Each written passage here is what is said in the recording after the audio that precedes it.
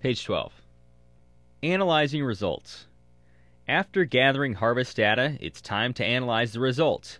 Using statistical analysis will give you confidence in your data.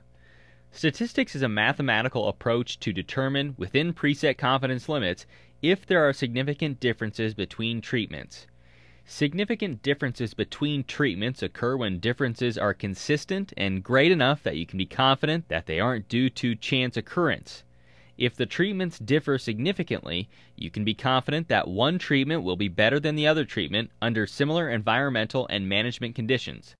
The least significant difference, or LSD, is the minimum difference between treatment averages that's still considered significant.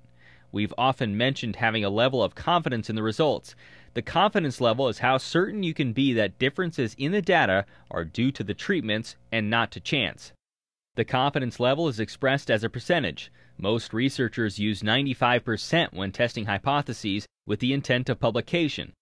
Let's say you conduct an experiment 100 times under similar conditions. At a 95% confidence level, you would expect to see similar treatment differences 95% of the time, but other results in 5% of the cases. Farm decisions often are made with less certainty, and an 80% confidence level may be adequate. You may be wondering why statistics are important.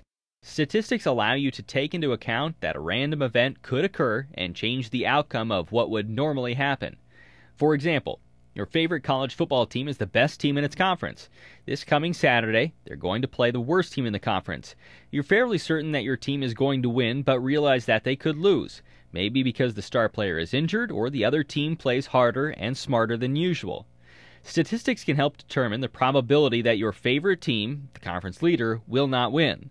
If your team and the worst team in the conference play many times, the number of wins and the point margins can be used to determine the risk of losing.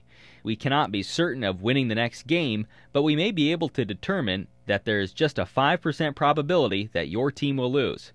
The same is true with the data you collect with your on-farm research study. It needs to be analyzed to determine the probability that you'll get similar results in another year or field.